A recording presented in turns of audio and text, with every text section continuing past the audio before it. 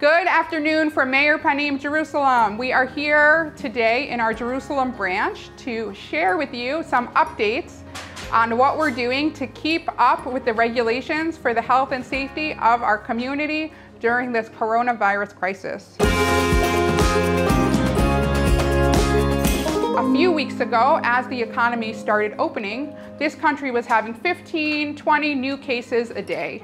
Unfortunately, as we're reopening, the cases are going up, and in recent days there have been 200 or 300 even new cases in Israel. We are following the government directives in terms of opening up our branches. A couple weeks ago, we weren't able to have diners at all in our locations, and starting last week, we're able to have people, provided that their tables are 6 feet apart. There's one client per table.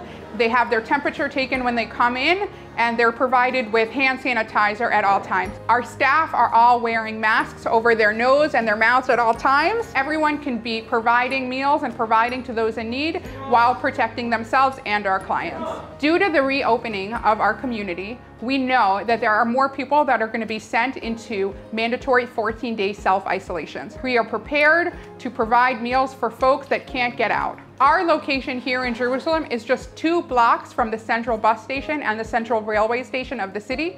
So our clients can come and get meals here through many, many different places around the whole Jerusalem area. We know that the government may reduce the numbers of buses and trains. If that happens, we know our clients won't be able to get here to get their meals. So we're gonna have to respond by increasing the Meals on Wheels delivery again. At the height of the crisis, about a month ago, Meir Panim was feeding 3 to 4 times the normal number of clients. And we were doing this without the regular food donations from hotels and events halls that we are so blessed to be able to get.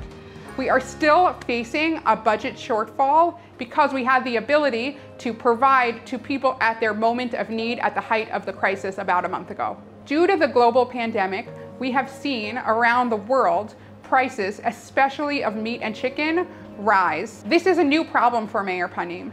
We are still self-catering all of the food for our clients. We are still committed to providing healthy, nutritionally dense meals to our clients, and we are taking those increases in stride, but the more we are giving, the more we need help providing to our clients. We are so appreciative of every gift and every donation that helps us provide for our clients.